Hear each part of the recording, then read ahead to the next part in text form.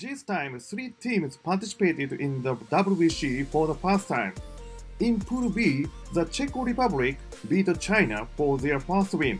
Former major leaguer Eric Sogard had 7 hits to encourage his team. He used to be a regular infielder for the Oakland Athletics. He acquired citizenship in the Czech Republic to join the team. He is still a good player. I hope Sogard will be a coach or manager to strengthen the Czech Republic. I was very happy to see Sogard again. Thank you very much. So, Great Britain also played for the first time.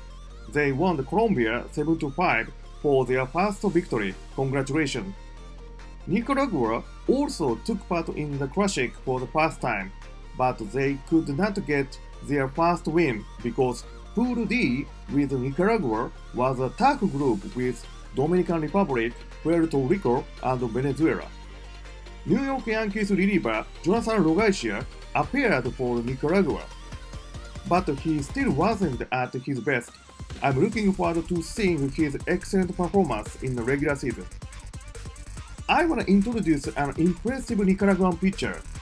It's him. He's only a 21-year-old reliever for Nicaragua. He pitched in the 9th innings in the game against the Dominican Republic. He had 3 strikeouts with no runs. Very nice pitching. So, he faced 4 MLB stars in the 9th. The first batter was Juan Soto. He got Soto with a changeup. The second batter was Julio Rodriguez. The young pitcher got Rodriguez with a slider. The next batter, Manny Machado, hit a double to the left fielder. The fourth batter was Rafael Devers.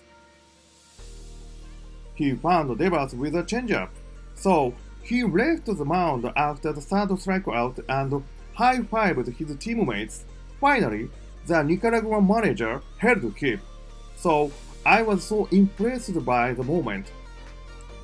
WBC is a valuable opportunity for young players to play against major league players like this. It could be motivation for them. We need to continue the WBC to expand baseball worldwide.